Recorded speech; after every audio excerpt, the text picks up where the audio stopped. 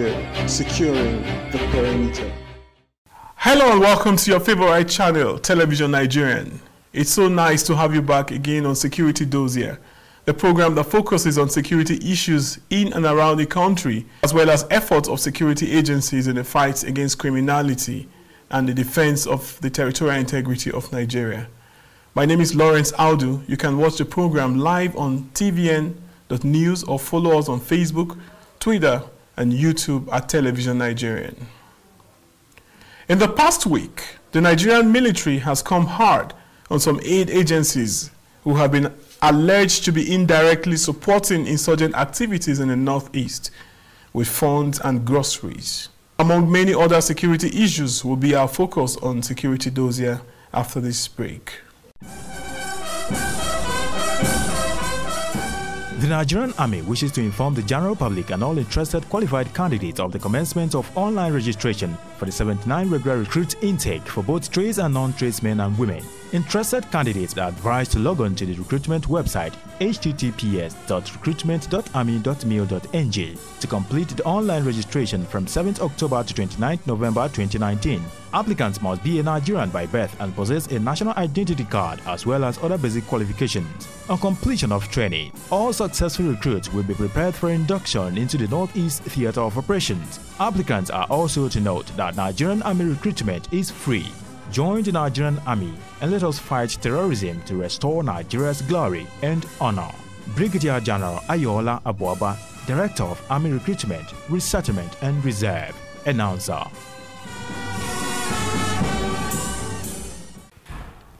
The war against insurgency in Nigeria has assumed a more critical dimension, with reports of the Nigerian military clamping down on some aid agencies working in the northeast of the country. Action against hunger had its operational facilities sealed, and this was followed by Mercy Corps. And the Army has said the affected groups have been involved with insurgent activities as well as providing information, funding and groceries to ISWAP terrorists in the region. This too has caused the public to complain of the military's tact. And with me on the program today to do justice, all the way from Nairobi, Kenya, is an international television journalist, Daniel Funard. He was here before and he's here again. Mr. Funard, you're welcome to the program. Thank you for having me on Security Dossier again today. Lawrence, I'm glad to join you. Mr. Funard, you have seen in recent days activities of the military against aid workers in the northeast of Nigeria. What could be responsible for this action? Yes, I think the serious problem we're looking at right now really revolves around communications. There is a narrative that keeps getting out there that is negative about the Nigerian military, and they need a stronger overall strategy of how to counter that. There have been many strong victories recently. In Tumbas, in the Lake Chad region, the Boko Haram were routed, including several trainers that are believed to have come from ISIS from the Middle East. The Science and Technology Minister had praise for the amazing achievements that the Nigerian military has had in technology and innovation in terms of their equipment and their abilities.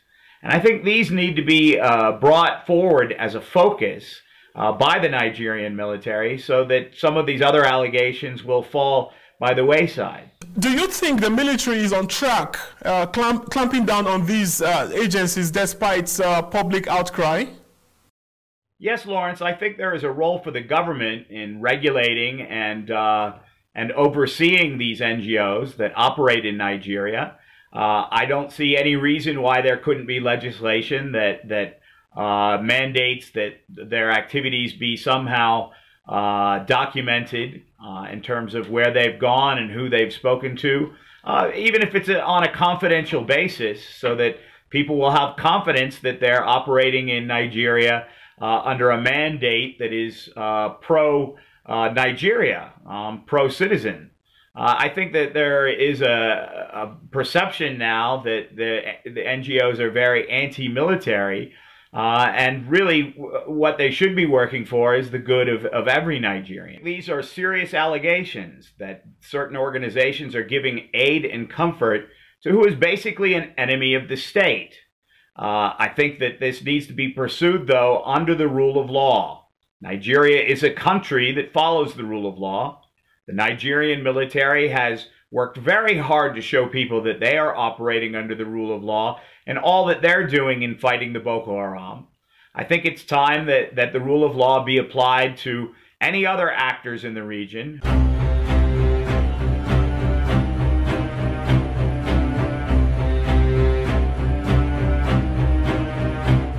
A civil society group, the Save Humanity Advocacy Center, SHARC, has cautioned France to desist from its unholy union with members of the dreaded Boko Haram sect aimed at undermining the security of Nigeria. The reaction is coming on the heels of a recent report by the New York Times which claimed the insurgents bought some sophisticated weapons from France. Addressing a news conference in Abuja, the Executive Secretary, Comrade Ibrahim Abubakar, warned France and any country that it may be using as proxy to prop up Boko Haram by using them as a conduit to deliver arms and military gears to the terrorists to desist forthwith. You must have come across the reports that said Boko Haram insurgents have acquired sophisticated drones in recent times. The reported hardware are presently capable of reconnaissance, intelligence, gathering, and spy missions. It's a matter of time before they escalate to using these drones that are capable of carrying out attacks. We find expedient to believe the report because it was widely syndicated by Western-owned media, which are known to run propaganda in the interest of Boko Haram in the past. The group further urged the international community to ask France the pertinent questions before it becomes too late. We're imploring the world to ask France the pertinent question before it comes too late. Whether by default or by accident, it's a matter of time before Boko Haram tests the weapons France is arming them with on other nations, possibly in the West. Hopefully, by that time, the world would not be in a quandary over who to hold accountable for such disaster should it unfold. We use this opportunity to warn France and any other country it may be using as proxy to prop up Boko Haram by using them as conduit to deliver arms and military gear to the terrorists within the Nigerian territory.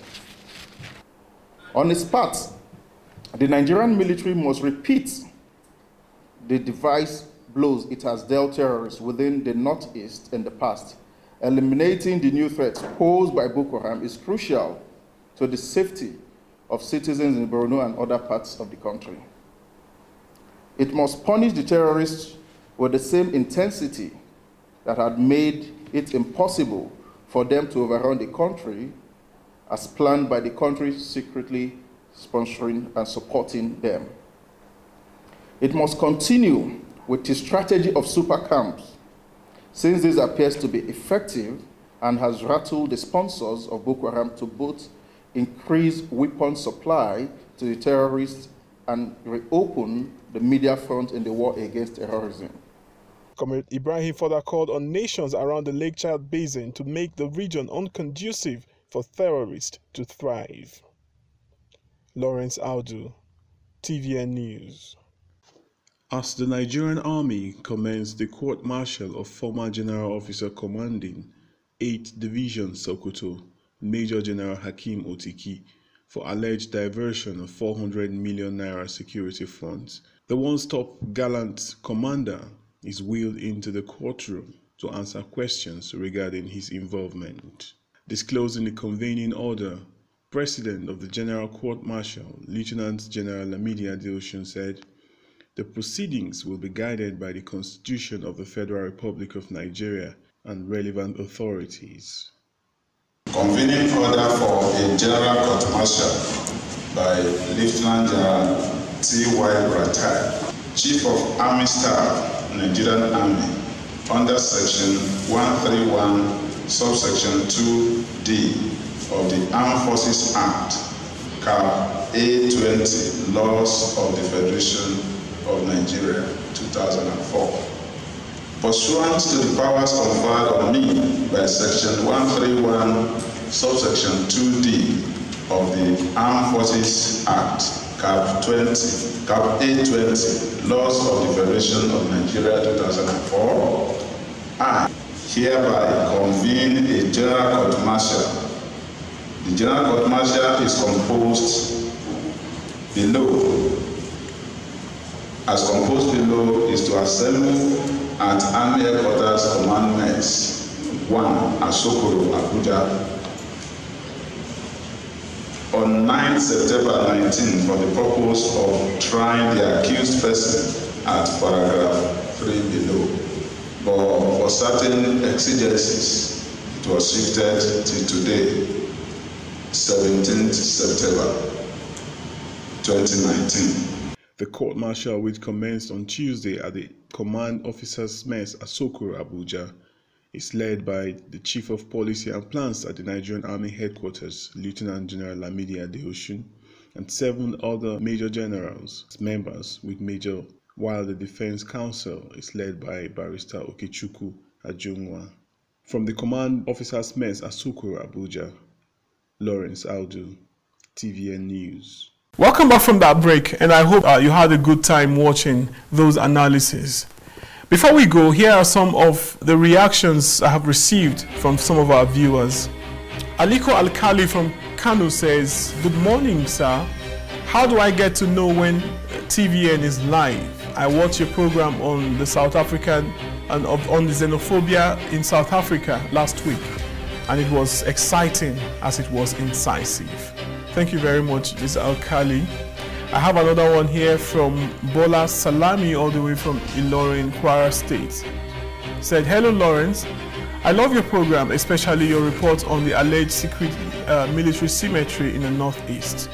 Reporting from there gave me cold shivers, but in the end I'm excited that you were able to establish the fact. Keep the good work going. I would appreciate it if I can get to watch details of or more stories to unfold. Thank you." Thank you, Bola, for your comment. And Kevin Demila from Brussels wrote, he said, "Hi, your program has given me insight into the reality on ground and the efforts of the Nigerian military in battling insurgency. It would be nice if you can take a look at the activities of the customs as well." Thank you, Kelvin. And Yaknan Baturi from Abuja says, "I love your program, but I advise you to introduce the topic liaising with Nigerian security services and other sister agencies."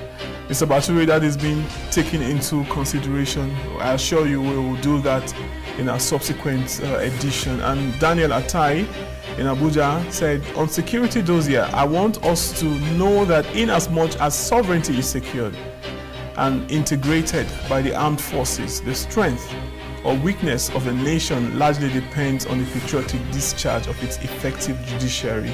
Thank you very much, Dan, for that apt and spot-on response. Well, thank you all for those contributions, and do keep them coming. We sincerely appreciate your input. As the year draws to a close, it is important for everyone to remain security conscious. Report any strange movement around your vicinity to law enforcement agents. If you see something, say something. This is where we draw the curtains on the program today, until we come your way again with another exciting package of security dossier. I am Lawrence Audu. Bye for now.